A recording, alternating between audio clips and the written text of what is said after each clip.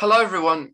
Today it is the start of a new series, where it's called Mental Health Awakening. And in this series, that I am joined with Angela, who does quite a lot of work with mental health herself. And this is going to be quite new for her, as well as the guests that come on each day. And yeah, it's going to be a really nice series hearing about different people's mental health. It could be about someone could be on here about Crohn's. It could be their own experience. It could be their thoughts on it. But today, it's just an introduction of that. It's going to be not as long as the episodes will be. It's just going to be me and Angela talking to each other about our mental health and what we think the series is going to be like. So, Angela, it's great to start this off today. Awesome. It is great to start this off. I'm ready. I'm Angela Jackson. I'm the face of the Jackson Impact Mental Health Solutions. I'm a licensed professional counselor in the state of Tennessee, USA. And I'm so glad to be a part of the series, Mental Health Awakening.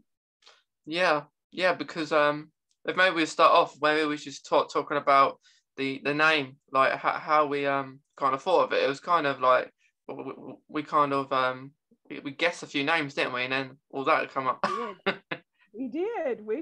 And I was thinking about that, about how awakening connects to awareness. It's that the process of being more aware, being educated, being knowledgeable, and it spices it up too, if I can Yeah, yeah, just be real about it. The whole awakening that definitely supports awareness, and it's always a good time to talk about mental health as a whole. Mental health, mental wellness, mental illness, and sometimes people use them um, interchangeably, but there are some differences between those. And what's so important um, today, with the things that are happening in the world, whether it be the pandemic, whether it be crises, things like that, having challenging conversations about how it affects the way that you think, the way that you behave, all those things are important. So I think we came up with a really good name. yeah. I think it's great, and like the like yeah, I think it's a great name because it's like I think it's good. Like you kind of think of eyes, don't you? When you picture the awakening, or when you're waking up in the morning, or because you wake up and then it all starts then. But yeah, I think I think it's good. It's a good start, and like for those who don't know Angela, she was actually away from this series. She actually came on the podcast. I think last year it was. And like she spoke a bit more about I suppose her mental health there. And I think we touched on Crohn's disease as well. Because that series is more about our journeys with Crohn's, and Yeah. this series is more about our journeys with mental health and hearing others as well. Definitely, definitely. When I share with people about your podcast and your advocacy, that's what I always say, is that me and Mason connected because of our journeys with Crohn's. And when you deal with chronic illness or physical health issues or just day-to-day life changes, it does all cycle back around to how it affects your mental health. So yeah. Yeah, yeah. So um like because this like today this will be the introduction, and then afterwards we will be speaking to other people with me and Angela, like for example different topics. Like I think we've got one about money, we've got a dancing one, we've got people to tell their own experiences, so it's going to be quite mixed up. So sometimes a person might come on and say a similar thing to another person, but it's good that we're getting lots of different people to come on and tell us about their journeys with mental health. Yeah, definitely, definitely, because finances and money can definitely create some stress, and depending on how the way you handle that or manage it, it of course, that applies, to that mental health awakening.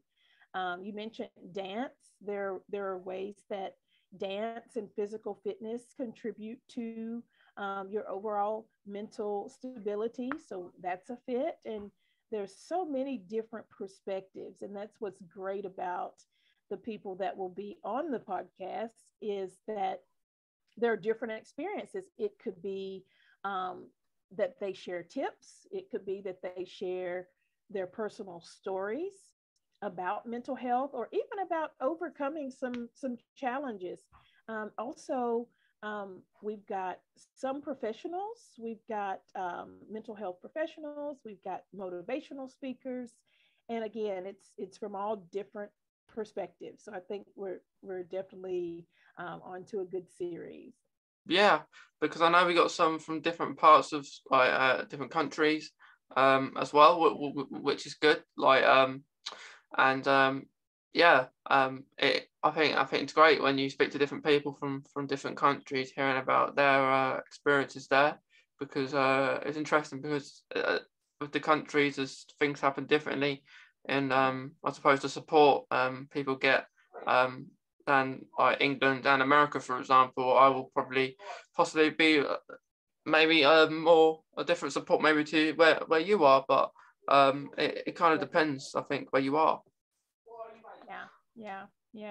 Yeah. And you're right. I didn't realize it had been a year ago since I was actually on your podcast. We did. We talked a lot about Crohn's. We talked about chronic illness in general. I shared a few things about my mental health experience, and also it's very interesting because I had COVID around that time. I think I was just kind of clearing up Yeah.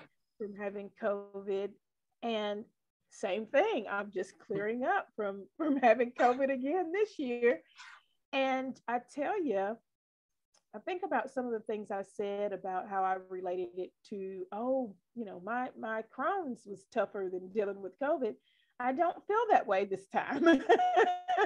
It was a totally different experience. Very, oh my goodness, it's very hard. So it's interesting the things that take place in our lives from year to year. So I definitely was able to kind of point that out. I thought that was interesting. Yeah. Yeah, I thought that is because I remember like you were just, I suppose, clearing up with COVID last time, and then and then we're here now, and like I know, yeah, in the same situation, I suppose, Yeah. and like knowing that you can still catch it, like COVID, because with going what is going with the crisis at the moment in the world, it's not as talked about as much, is it? Really, and like yourself and other people is still there, still with us. Just some people may not think about it as much with what's going on, something else that's happened and stuff. But Yeah. but yeah, it like how was it for you the second time around? Was it like any worse for you, or was it like a bit similar? Definitely worse. Definitely worse. I had what I considered unusual symptoms. And the thing that was most common between the two times was it seemed like I had the burning sensation in my sinus area, in my nose when I would inhale and exhale. So that was the same. But this time I experienced burning in my legs. It was like a kind of a numbing, burning sensation in my legs to my back, and then the headaches started. And from there, of course, the congestion. I feel like it was worse this time. I experienced some swelling, and it presented itself like an allergic reaction. So it was definitely different. It has taken me some time to bounce back. I'm still feeling a bit fatigued, still having some of what I would consider cold like symptoms. But definitely it was different this time. I felt like it was more severe this time around. Yeah, yeah, and like because don't you take what's the Crohn's medication that you take for your Crohn's? Remicade. Yeah. Okay. Um, and isn't that like that's pretty like high, isn't it? Like for you because like to dampen your immune system. I mean, like it dampens it. Yes, definitely Mm, suppressed immune system, and I've done pretty good. You know, um, I believe before I was homeschooling my kids, but now that is not necessarily an option. So I've been pretty safe as far as being protected and making sure they wear masks and things of that nature. Of course, I know there's always a risk because they're around other people, but I'm I work from home for the most part, so I'm not really around a lot of people. But yeah. this time, it came in and hit hard. I'm telling you. Yeah. Only takes that one thing, don't it? Yeah. To get Yes. it.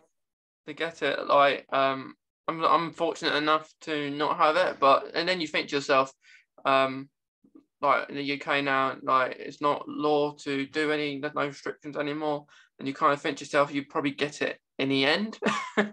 at some point, but it's something that you don't want. Um, but yeah, I suppose I'm quite fortunate that I haven't got it yet. But like you, taking drugs that suppress the immune system. Yeah. Um, So I'm always very yeah, careful about that. Definitely yeah, mindful of that suppressed immune system. yeah, yeah. Like yeah, it's difficult when like over here you kind of feel, I suppose, well, many people around the world now probably do, who are vulnerable or take drugs that suppress their immune system and make them like extremely clinically vulnerable as well. And they kind of feel forgotten about from their like top leaders. If it is the same as me, like in the UK, there's no restrictions anymore. Mm-hmm. So you kind of get feel forgotten about, and the pandemic kind of forgotten about since the crisis around the world. Well, not around the world yet, just where it is at the moment. But but yeah, it is. I suppose it's annoying when you do have a condition that suppresses your immune system, which does Yeah. is forgotten about. Yeah. So with the restrictions being lifted where you are, how has that affected your mental health and how you live from day to day? Like I'm like you, I do my things from home quite a lot of Mm-hmm. the time. And I'm okay with that. Like I'm fine with like my own company. I don't mind that. But yeah, I suppose like with my mental health side of things, it does get quite annoying. Like it goes on like it's gone on. Like um I suppose pretty much from 2017 when I was diagnosed with my Crohn's, that I suppose affected my mental health then, not understanding what it was, and then thought, hang on a minute, I'm gonna have the next a few years later, I'm okay and I'm doing okay, and then a pandemic happens, and then end of last year we thought we were going to be okay, and then someone else erupts, and then you think, when is any of this Yeah. going to end? Like Yeah. but yeah, my mental health, like I suppose isolation has been part of it for me, and like like staying indoors, not being able to mix of people that I would have liked because they maybe see other people not as cautious as me, Yeah. um, which I always am because health is more important than like being maybe going for a party or something, well, one time off and you're having a good time, and then you catch it, and then you feel rubbish, and you don't know Yeah. what's going to happen because COVID's odd. It happens. Some people get it really bad. Some people don't feel it at all. Some people it Yes. takes time because I don't think it comes into your system straight away. Um, I, like for Crohn's though, I thought on getting diagnosed, it was took a while. I suppose to have it, maybe have it a while, and then get diagnosed at a stage where it got worse. Yeah. Yeah. Definitely. Definitely.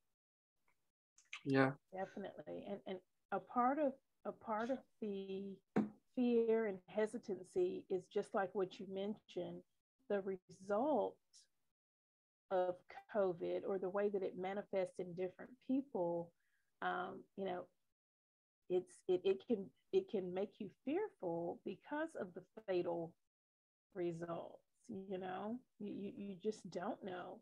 And sharing my symptoms with other people, it was kind of shocking that I had what I described as those allergic reactions, and the swelling and the whelps, and things of that nature, because it sounded odd. It was like, okay, I've heard of more respiratory symptoms, and again, like I said, I've even talked with people who have had relatives that passed away as a result of COVID, and so you just don't know.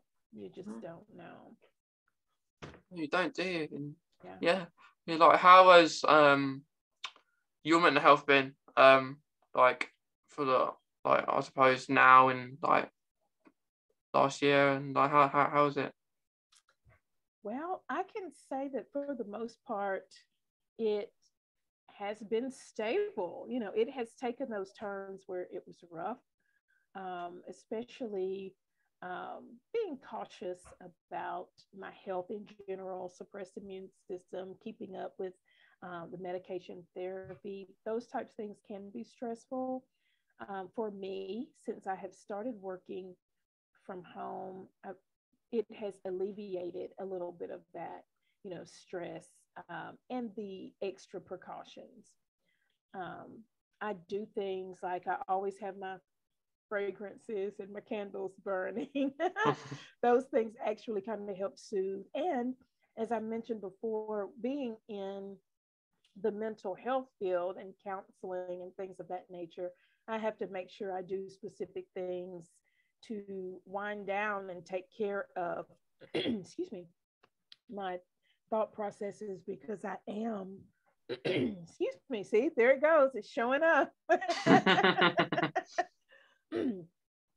So just making sure that I am practicing good habits for myself, because as a mental health professional, hearing different stories, helping clients manage their mental health, you've got to create that balance so that it's not a huge stressor on yourself.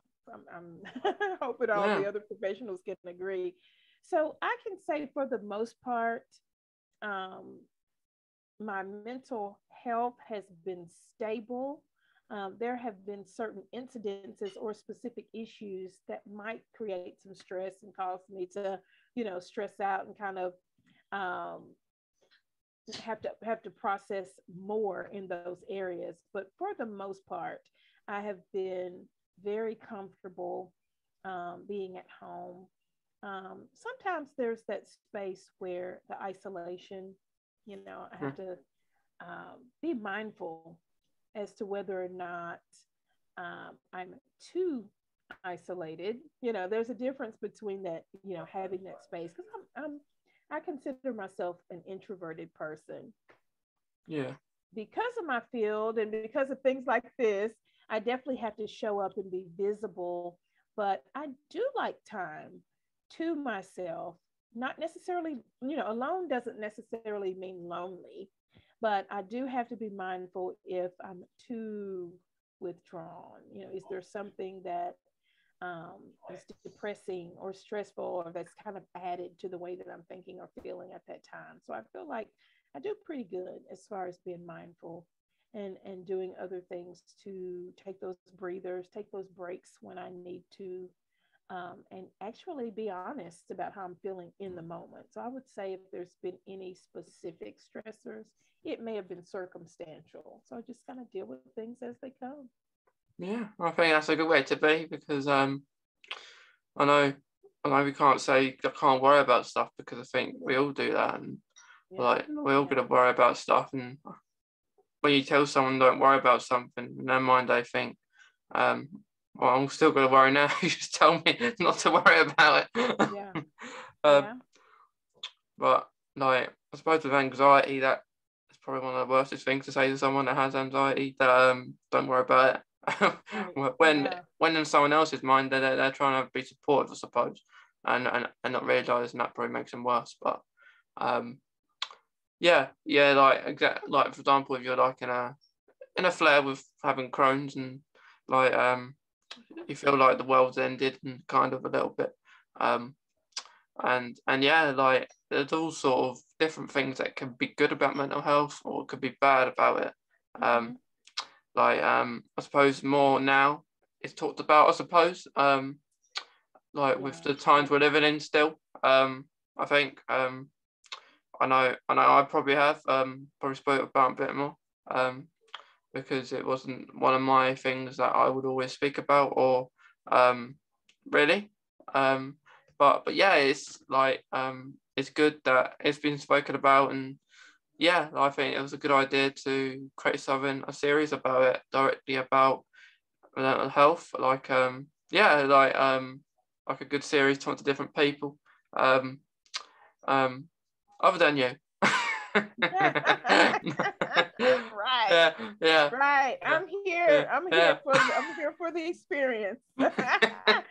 Yeah, You know, yeah, I say all the time, um, and you know, you brought up a good point because it's hard to tell someone not to worry, and that's what their norm has been.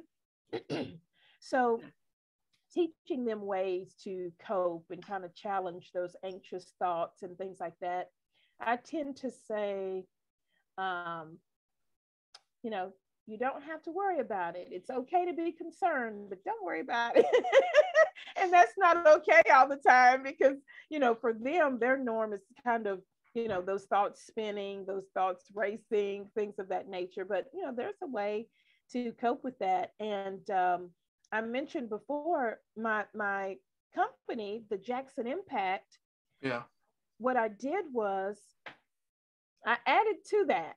So the movement, or um, well, yeah, the movement, when I first created the brand, that was the whole purpose, is to normalize conversations about mental health within the community, abroad, within specific populations, and, you know, especially in the Black community. There's certain communities and populations where it's talked about less and less.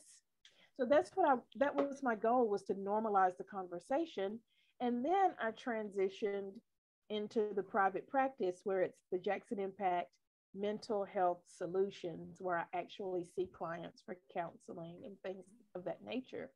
So I do meet people who have severe anxiety, and they worry, and that has become their norm. But it's good to know that there are some other things that can help you become more aware of your thought patterns, and put your finger on the things that you're actually worrying about and kind of separate those and address it issue by issue. So, yeah.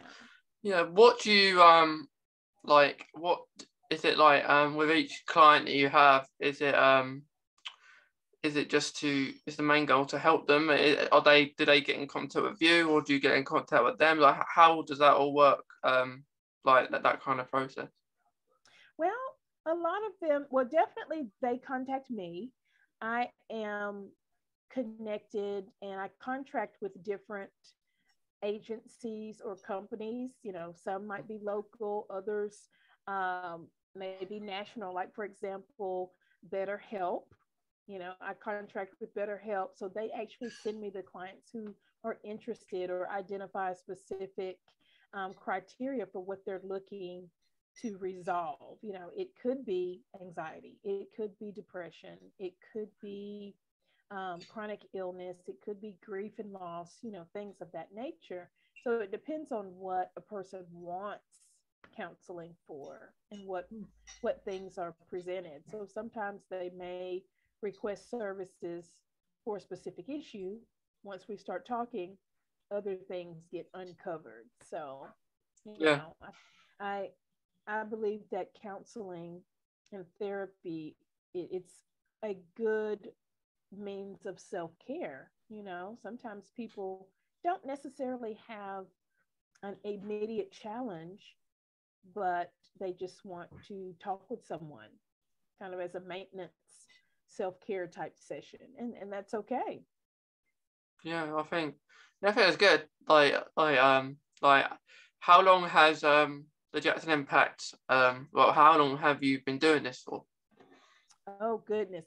So as far as the Jackson Impact, we're about to celebrate a 2 year birthday, basically. So the brand has existed, I want to say, 4 years. I have been, actually becoming more visible, and I started the business itself within the last, um, I'm going to say two to keep it simple. Yeah. But I have been in the mental health field 12 years, at least 12 years. And it has been community mental health. It has been substance abuse groups. I've worked with children, adults, families, couples, things of that nature. And as of right now, my ideal clients, you'll know who they are. My ideal clients are chronic illness patients. I have put myself out there as a Crohn's counselor. I've put myself out there as a counselor who reaches out to, you know, clients or the population of people who have chronic illnesses. And I've gotten quite a bit of referrals in that area. So I'm excited about that, to get more clients who whose life looks like mine, you know? Yeah. So, Yeah. And are all your clients just based in America, or are there some in other countries? yes, they're based in America. And because of my license, I can only provide services, I can only provide counseling services for people in the state of Tennessee. It can only be in the state that I'm licensed in. So, maybe in the future, I may get licensed in other states or things of that nature. But right now, only people in the state of Tennessee. Now, I can provide workshops or education in America and abroad. I can do things like that, like participating in conferences, sharing information and knowledge on specific topics. But yeah, Tennessee. And is that all virtual, or do you go to, do you have appointments where you, before COVID times or the way we're living now, would you see them face to face, or would you have an office, anything like that? Right now, it's all virtual. Yeah. Yeah, all telehealth. So it's sometimes it's a platform that's specific for telehealth or teletherapy. And also, Zoom is actually HIPAA compliant. There's other programs or other software that's HIPAA compliant because it has to be private and confidential. But yeah, for the most part, it's all virtual right now. Maybe in the future, brick and mortar, but I'm comfortable providing the telehealth services. And it seems like it's more comfortable for the clients because they're in the comfort of their own homes or sometimes their cars. They come for counseling on their lunch breaks, so it's whatever's convenient for them. And that has been a huge factor, from the perspective of more clients seeking counseling, because they can do it on their own time, they can do it in their own space, and it's least restrictive. It's more comfortable for them, so it eases some of that anxiety and fear of actually coming for therapy. Yeah, I think it's good when it's online. Mm-hmm. Because you do get some parts of things are not, like, especially COVID times, vulnerable people. So some people having to work because they need the money. And yeah, it's good when you can do your work at home, because not everyone else is able to. But I suppose it's understanding when you have a workplace that is understanding of your condition. If they're saying that you have to go in, even though you are not very, you don't feel comfortable with that, yeah, it's good. It's always good to do it at home where you're used to.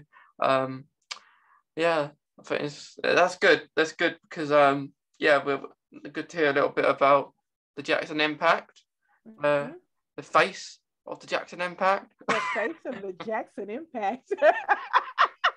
Yeah. Yes. Yeah, but like, yeah, we've spoken quite a lot about our mental health, like on the opening episode today. So yeah, for the remainder of the month, or well, most of the rest of May now, you'll be hearing from other people. You won't just have to sit listening to me and Angela every week or every day. Sorry. But yeah, this is the first time Angela has done like hosted on here, like on a podcast. Right. Like before she was a guest, but now she's upgraded herself to a host. But yeah, it's going to be fun hearing from other people, all different ages. Yeah, I think there's going to be some younger ones, some similar aged ones, and some older ones. So there's not going to be no age limit. But yeah, it's going to be nice hearing about different people's stories. And each episode is going to focus on their stories. So you won't. So now you've heard about mine and Angela's. Well, for everyone who listens quite a lot, you will know mine. But you can hear Angela's again from her episode from last year as well. But yeah, it's a good introduction because hearing more about the Jackson Impact, how Angela has fought COVID again a second time. Let's hope, Angela, the next episode that it's not a third. Absolutely, we agree. Yeah, because we wouldn't want that, would we, Angela? No, we wouldn't want that. We wouldn't want that. We want the series to keep rolling. yeah, and the good thing about the series that Angela has helped and has helped doing quite a lot around this series with flyers, so it's like social media posts, getting some guests on as well, which we've got a really good group chat going from there. And then on my side of things, I've got some people as well coming on as well. So we've kind of teamed up here and having a good plan about different people coming on the series, which is great because being virtual and being audio, which has been great. Like so people have the chance to have a virtual view and an audio view. So like if you want to watch it as well as audio, is good. But today's episode is both. But yeah, like is there anything else you think we should like finish this like introduction up with, Angela? One other thing. So a lot of the guests are also going to be featured in a conference, in a mental health conference that I'm hosting this month in May. And we're just excited because there's so much to be offered. So I'm excited, even though Mason is in the UK, he will be one of the presenters on the first night of the conference. So we're excited about having representation from the United Kingdom right here in the United States for the Wellness on the River conference. So that is also exciting, kind of, I can't really say a pre-conference highlight because we will, the series will extend through the month of May. So, but we're really excited about the involvement and everything that our guests here on the podcast. We're excited about what they have to offer, as well as what's to come for the rest of the month. Yeah, and we're not going to be having, and the only two dates that we're not going to be having the episodes on will be the 13th of May, because that's the conference day that I'm featured on. And we're also not going to be having it on the 19th, which is World IBD Day. So we can have that's going to be kind of separate from this this series, just having an IBD Day special with a good guest, which I'm not going to say anything about that yet, but you have to wait and see for that one. But yeah, for the rest of the days, there will be episodes going out for you to listen to. And wherever you are listening, if you're listening to this in the morning, evening, or nighttime, afternoon, it will be coming out 6 p.m. UK time each day. So depending on where you are, you'll have to yeah, I know Angela's, I think, about 5 or 6 hours behind the UK time. So it's more of a lunchtime, I suppose, when it'll come out for her. And like for me, it's evening. For some people in other countries, it might be more, it might be less. But it's a good thing where like the time zones, and it's going to be interesting speaking to people at different times and different places. So yeah, we're looking forward to bringing the mental health awakening, like starting it off, and yeah, speaking to some great people who are, like as Angela says, involved as a conference too, but not all of them are. I think there are some. I think the group chat are in, the most of them are there, so maybe possibly I think 6 or 9 are, but yeah, you're having a mix of some people from the conference. So if you wanna, because I think Angela is gonna, I think you're gonna record it, aren't you? Like the actual conference. So afterwards, maybe have the chance, if they're not there or not hosting it or not presenting it, that they have the chance to have a look like afterwards. Absolutely, yes. Yeah, but yeah, well, we'll see you in the next episode, and then yeah, we hope you enjoyed our introductions of the mental health awakening. And yeah, and Angela, if you have any final few words. I'm just excited for everybody to participate and listen in. We've got some great guests. Yeah. Well, thank you everyone, and we'll see you next time.